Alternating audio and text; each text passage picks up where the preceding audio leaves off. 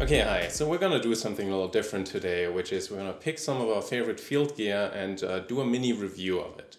And I'm starting with the F-Stop Loka backpack.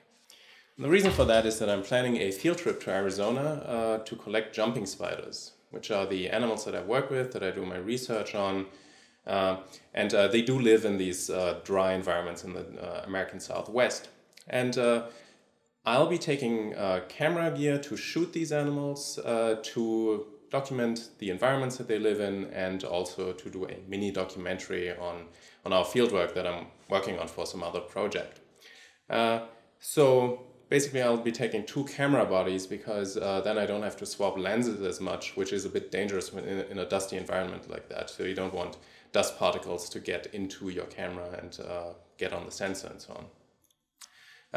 And then we won't be too far from civilization most of the time, but we will be hiking out into the field and then stay out for 2 to 3 days at a time and just camp out in the open. Which means, in addition to camera gear, I'll have to take some camping gear and a lot of water, and also, I need a field spectrophotometer, which is this big, heavy but also fragile brick. So I have to treat it kind of like a camera body as well. So, and that all has to, I have to carry all that stuff, including collection gear. So when was that? Oh, it's over a year ago. I looked around for a new backpack for that, and found that people really love these F-Stop bags. So I just tried one out, and turned out to be excellent for my needs. And I'm gonna show you what's so cool about this backpack. All right. So this is the backpack. It's the 37-liter Loka model, which means it's good for a day trip with a lot of gear packed in, or multiple days that are a bit lighter. And I'm not going to go into all the details of this thing because you can easily find those on the internet, but it has an almost ridiculous amount of details in it that are all designed with the photographer in mind. So it has like these really nice kind of water-sealed zippers up here. It's not completely waterproof, so I wouldn't go swimming with it, but it has lots of compartments that you can really trust to stay dry. Then it has more belts and buckles and gear loops than I can count. You can easily strap multiple tripods on this thing, and anything you would need really. It has an aluminum frame, so it's very comfortable to carry, and it's overall pretty light. The materials are top notch, and anyway, so it's just incredibly well made. Here the bottom is completely waterproof, so you can put that down in a puddle, and they sell a separate rain cover that you can also fit in there easily.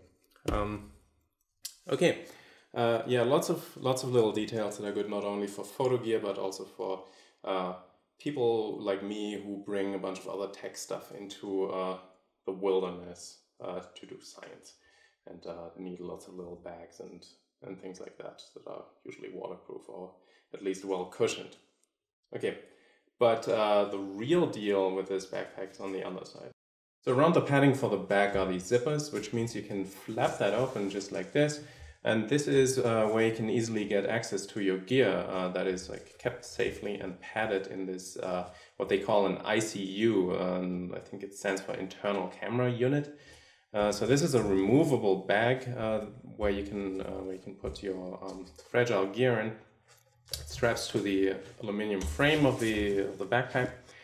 And the cool thing is that they sell a bunch of different sizes of these things. So this ICU is from my last trip, which I took less gear with me than I will this time, and I'll get a bigger one so I can fit this field spec in there as well. So they build ones that fill the complete backpack basically. You'll see that this here is a water bladder. So this backpack is set up for you to put that in, so you can have this this tube threaded out through a hole on the backside of the backpack, and just have that easily accessible. Otherwise it doubles as a pouch for a laptop, or for both if you're feeling really adventurous. And that's pretty much it. A bunch of document pouches here as well, and SD card slots. So anyway, there are lots of these little details. What I also like about these ICUs is you can really easily, quickly remove them with these Velcro straps right here. And then you can use it just as a nice place to keep your camera gear when you're not running around with it on the back, or put it under the seat in a carry-on in the plane. I mean, and that is maybe also a good thing about this backpack is that it just doesn't scream camera backpack to me or to anyone. So it's pretty inconspicuous in case you're worried about theft in places where you might be targeted if you have a big old low pro or Canon branded bag. All right, okay, let's hand it over for a little discussion. Okay, guys, so what do you think of this bag? Do you have any questions? Yeah, it seems like it's a pretty cool bag. But I did notice that I went to their website and I noticed that they sell like a rain cover for the bag. So do you trust? I mean, do you think you need the rain cover, or do you think the bag is good enough without it? I would say, so in my experience, the bag is pretty well. It's rain resistant, so it's almost waterproof. There are some compartments that are definitely 100% waterproof. But if you're in, say, in the rainforest where it's really pouring down for hours, then you definitely want the rain cover. It's not rated at all as being completely waterproof, if that answers your question. Yeah. Okay. Yeah, Cool. speaking about water, just so you know how I am a big fan also of the F-Stop bags. I have myself have the Tilopa, just the one a bit bigger than this.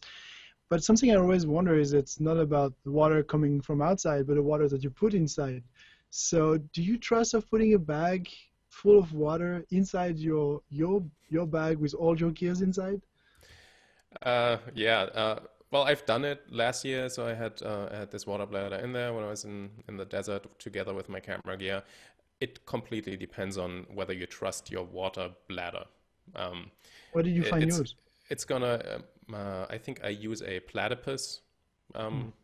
It's I don't On know. Amazon, That's it's easy fine. to find. No, I bought it like oh God, where did I buy it? Like some REI, I think, and it's well, if those things are pretty tight. If it leaks out a little bit, I wouldn't be worried because the camera gear doesn't actually sit on the bottom of the backpack, but it's like strapped in slightly below. So if you have a tiny puddle in there, it's not gonna like I it's not see. gonna get your camera really wet.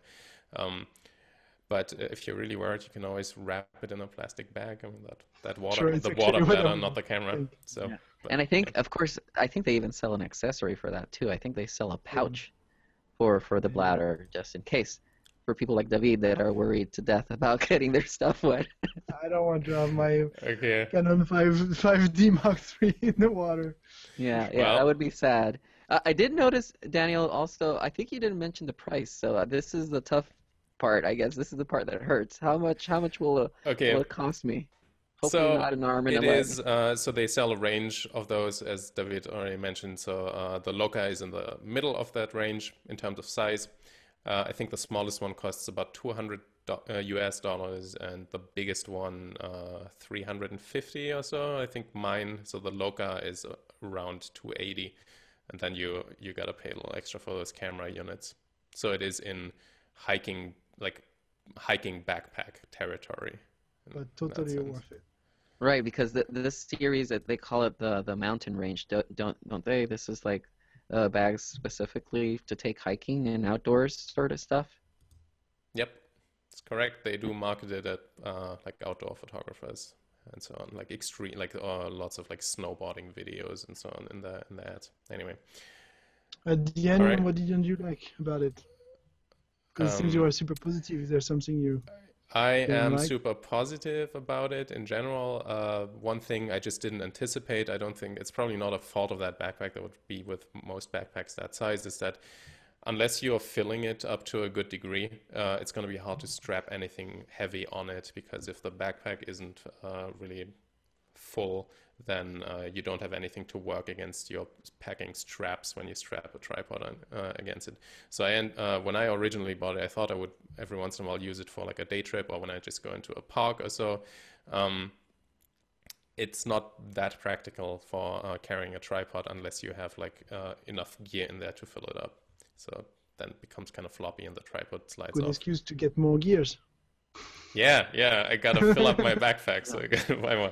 All right. Or buy the smaller versions of it. Also, You know? yeah.